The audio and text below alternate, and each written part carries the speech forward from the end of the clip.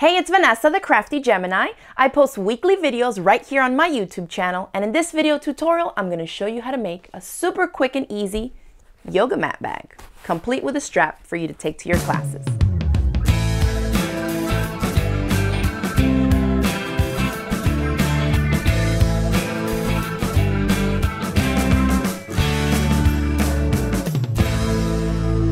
So let's go over the supplies you'll need to create this project. First, you're going to need your yoga mat, of course, all rolled up. I'm going to show you how to make a bag for it custom to the measurements. I am still going to leave a little space so that if you are going to make this project to give as a gift to someone, most likely the chances are that they'll be able to fit their yoga mat in it as well, because it'll be on the bigger side, okay? You're going to need a measuring tape because we're going to be taking the custom measurements of our actual yoga mat. Make sure you have pen and paper to jot down those measurements. Then for cutting things, you're going to need a rotary cutter and the corresponding cutting mat, or if you don't have that, you can always get away with a pair of scissors as well. For the drawstring part in the closure of the bag, we are going to use some drawstring, and you can buy this stuff by the yard at your local fabric store. It comes in different colors. You can also create your own out of strips of fabric, or if you want the super quick and easy route, just pick up some ribbon that you like. Then we have our basic sewing supplies, a working sewing machine, some pins, something to mark your fabric with. You're also going to need a large safety pin. This will help us feed the drawstring in through the casing we'll create on the bag. And then, of course, your rulers and things like that for the measurements, an ironing board and an iron. And then let's go over the different fabric options that we have for this project as well.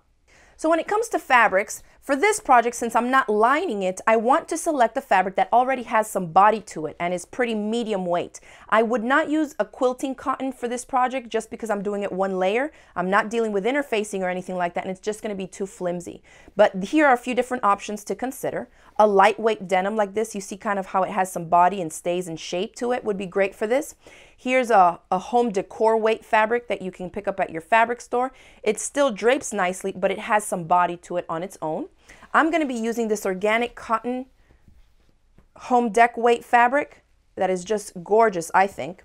And one fabric that you could use, but I don't recommend it for this project, is this canvas. It's kind of stiff, like canvas and duck cloth. You could use it. It's going to be thicker. You're going to need a more heavyweight sewing machine to get through all the layers as well. And it's just a little bit too stiff for my liking. So just pick up some home decor weight fabric at your local fabric store. And about a yard is going to be plenty if you're going to make it out of the same fabric, like the bag itself and the shoulder strap. All right, so let's get started.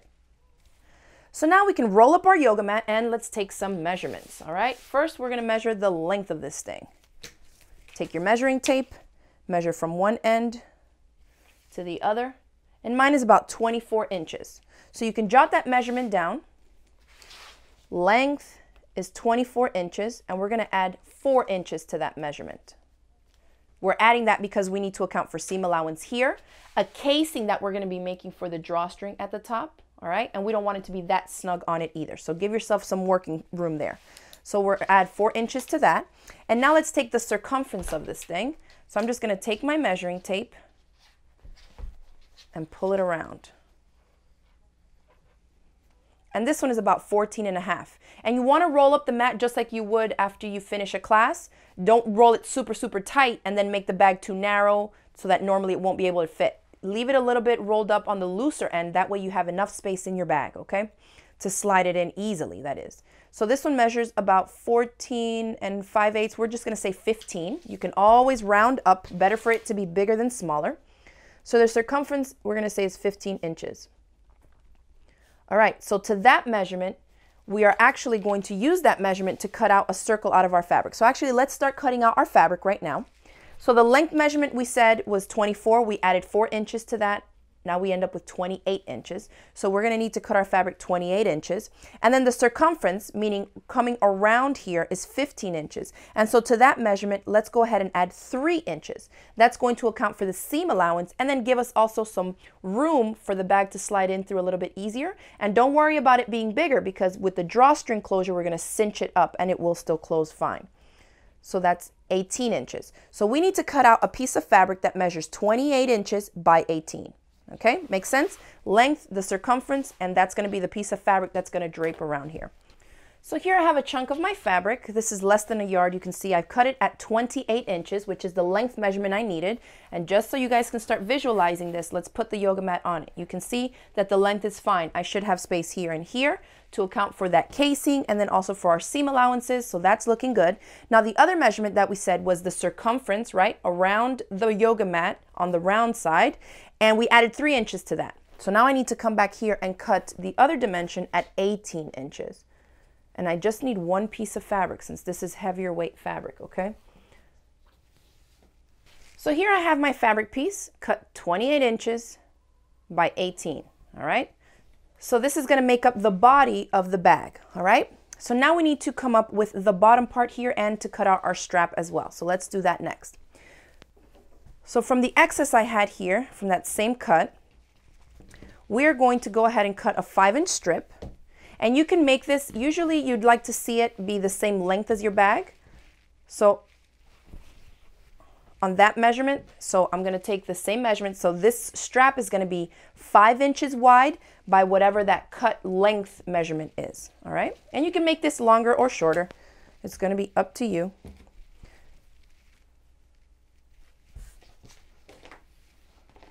If you want to make a crossbody strap, then it will definitely have to be longer than this. But this is one that's just going to be fine enough for you to throw over the shoulder, okay?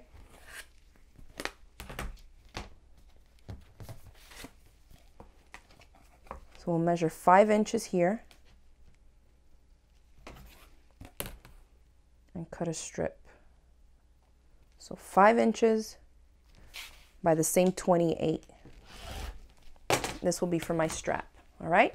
So let's grab the yoga mat and take another measurement here for the circle bottom part. Now, you can go ahead and use the circumference and figure out using the pi formula and all that to figure out how big you need to make your circle, but we're gonna make it a little bit easier by grabbing the actual yoga mat. So here it is, we have this round end. I'm going to take my ruler and measure the diameter. So from one end to the other of this circle here that we have on the end. And for me, that measures a little over 4.5. So I'm gonna round up to 5. Now to 5 inches, I'm gonna go ahead and add an additional inch to account for my seam allowance and make sure I have space for everything. So we're gonna say 6 inches. That means I need to cut out a circle that is 6 inches in diameter, right? Now to do that, if you have a 6-inch saucer plate or something else that measures 6 inches in diameter, then you can use that. Otherwise, you can whip out your handy dandy compass like I have here. You can cut this out of fabric or poster board and make yourself a template if you want to, or you can just cut it right on the fabric. So for me, I'm just gonna cut it straight out the fabric. So if I need it to be 6 inches in diameter, that means I need to set the radius here at half of that is 3. And I'm just gonna come into a corner of my fabric, make sure I'm not wasting too much fabric. And yep, that's gonna get me all around. So I'm going to use my little pencil and draw myself a 6-inch circle. So the pencil line was kind of faint, so I just went in here with a marking pen, just hopefully you guys can see that just a little bit, just so you can see. So that's a 6-inch circle. And then we're gonna come in here with scissors and cut around it. And it doesn't have to be super perfect, okay?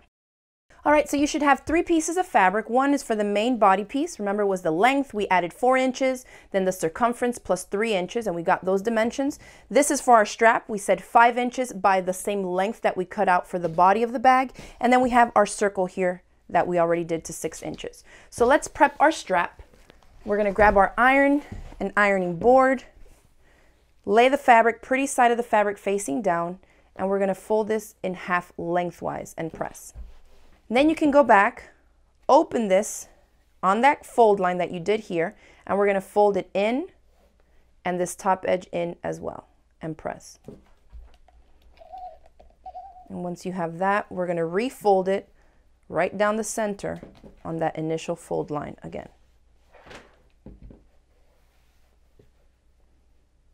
Like this. And that's gonna be our nice and sturdy strap. Now set that aside so we can take it to the sewing machine all at one time, but you are going to be stitching this open edge shut, but we'll set that aside for now. Now let's move on to this main body piece. On one of the short edges, all right, so I have it lengthwise this way. This is going to be one of the short ends. We're going to make the casing for our drawstring to go through. So lay the fabric again, pretty side facing down, and you're going to fold this over about 1/2 inch. This doesn't have to be exact. 1/2 inch, 3/4 inch, you know, make it a little bit wider depending on how wide or how thick your drawstring or ribbon is. And we added 4 inches, so you should still have plenty here. Plenty of wiggle room, that is. Once you fold that once, go ahead and repeat it. Now just note that I'm giving you guys the quickie route of doing this. So after we put in the drawstring, there are going to be some raw edges here, but you can go back and add some fray check or just leave it like that. It's really not going to unravel the whole project, but we are going to leave it like that for now. So now let's go to the sewing machine and we're going to stitch this down. We're going to stitch close to this bottom edge here to create the casing for our drawstring, and then we're also going to stitch our strap down. Definitely on this side to keep this closing shut, and then you can also go ahead and add another line of stitching so it's even on both sides of top stitching to this edge. So I have my strap done and top stitched into place, and here's the hem that we created for the casing on the body of our bag. So now let's insert the strap here so we can start stitching the whole thing up. And the edges are raw here, but don't worry because we're going to tuck them in. If this is where the casing is going to be for the drawstring, you want to come down about 1 inch or so and then go ahead and put your strap there. And notice I'm putting it in a little bit further so I can make sure that in the seam allowance I catch everything. And I'm going to put a clip there because this fabric is a little bit thicker, better than using pins. And I'll include a link in the description box below on where you guys can pick up these clips. They're my favorite when I'm working with bulkier fabrics. And then I'm going to bring the strap across this way and get it to go all the way down here to the bottom. We are going to stitch this all up, so really it's not going to matter too much where you put this. So just turn it in there a little bit, get it close to the edge, and we're going to put a clip there as well.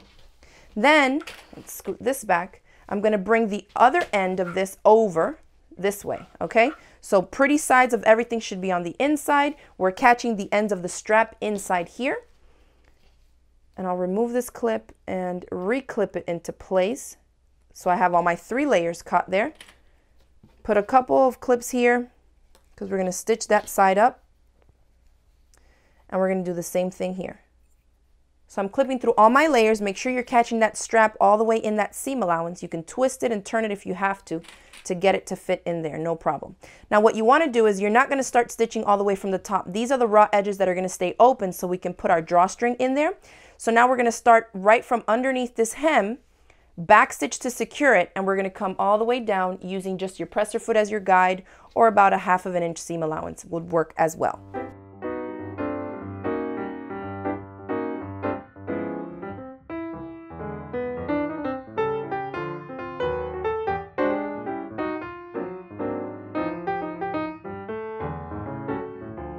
So now that that's done, you can go back in here with a zigzag stitch. I'm going to trim away this excess strap that I have here. If you have a serger, you can finish off that edge. If you have a zigzag stitch on your machine, you can go back and finish it up, but you don't have to. Nothing's going to happen. It's not going to come apart. So now what we need to do is just close off the bottom here. And for the bottom, this is where we put in our circle. And so this part can be a little tricky if you've never done this before, but here's how I like to do it. For this, I do go ahead and whip out my pins because it allows me to be a little bit more precise. So I'm going to put this like this. This is the pretty side of the bag, or the body of the bag fabric should be inside here. And then I'm going to put the pretty side of the circle facing in. So I should just be looking at the wrong sides of the fabric. All right. And I'm just going to start pinning on one side. You can definitely fold this in quarters and do all that to get it super precise. But for this type of a project, it's really not necessary. I'm just going to pin on one side, pin on the other, and then just work my way around putting some pins so that I'm matching up the raw edges like this.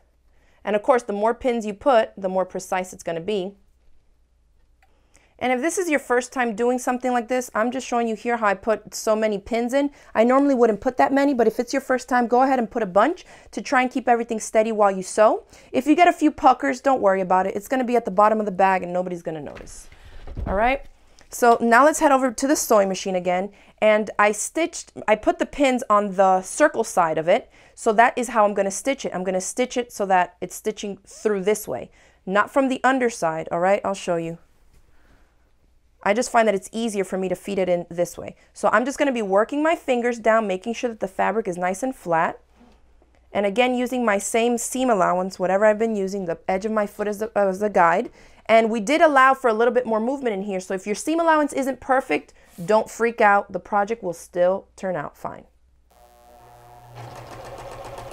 So I just stitch a little bit and kind of ease the fabric in as I go, making sure I'm only catching 2 layers of fabric underneath. All right. Keep it as flat as you can.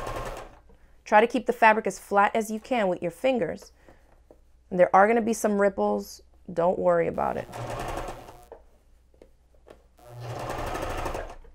For this type of a project, it's really not super perfect. And we kind of eyeballed it. If you do want to get it to fit nice and perfect, then go ahead.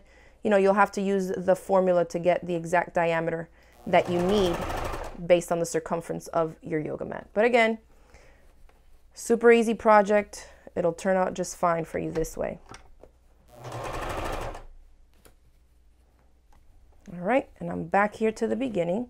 So let me back stitch.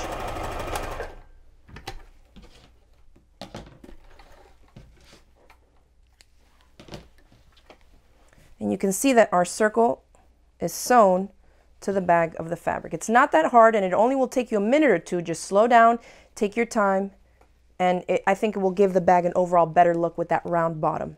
So for the drawstring, I'm going to just go ahead and cut out 1 yard. It's going to be more than enough, but we'll do that because this is just like a real simple closure. And actually, before I cut this, let me show you all a trick for cutting drawstring.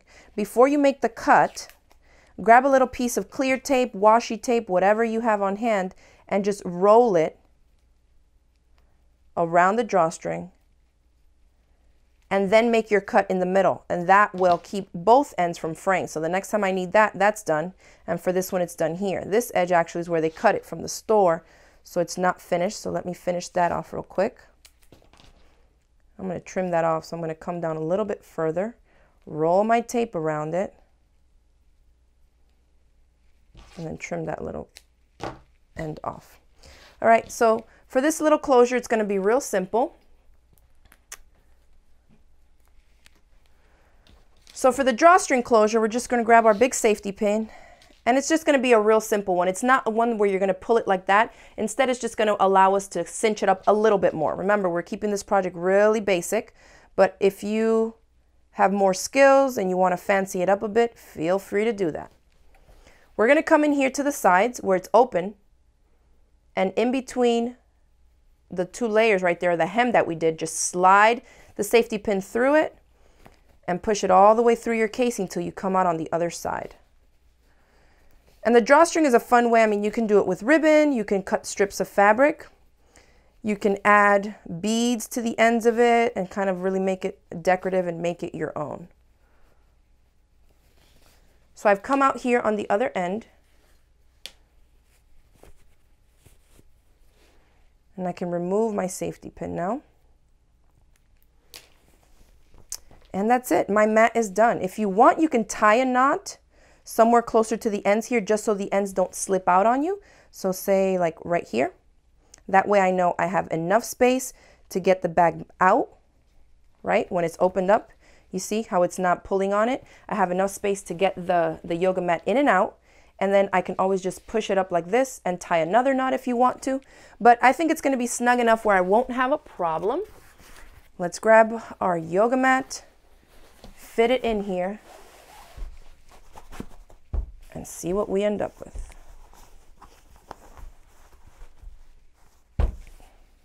Oops, it's twisted this way. There we go. And so there it is. I can pull it tight and then tie a little knot here to keep it cinched in like that. Remember what I said about the ends here? They are going to be fraying, so just grab some fray check and dabble it a little bit just on the raw edges so that it doesn't come apart on you, but it's not going to hurt the project. It's just a quicker way of finishing it, okay? Now let's see, down here we have our strap sewn in. This is a really nice circle bottom to our bag. I think that circle part really adds to it. Makes everything lay nice and flat. And there is your shoulder strap. So that's it for this video tutorial. I hope you all enjoyed it. If you did, hit this video with a thumbs up below, share it across the different social media sites, and don't forget to click my subscribe button so you won't miss out on any of my future videos. If you give this project a try, you'll save yourself some money for sure, and definitely go ahead and upload a picture to my Facebook page so I can see what you're making from my crafty Gemini tutorials. Thanks again for watching, and I'll see you all next time.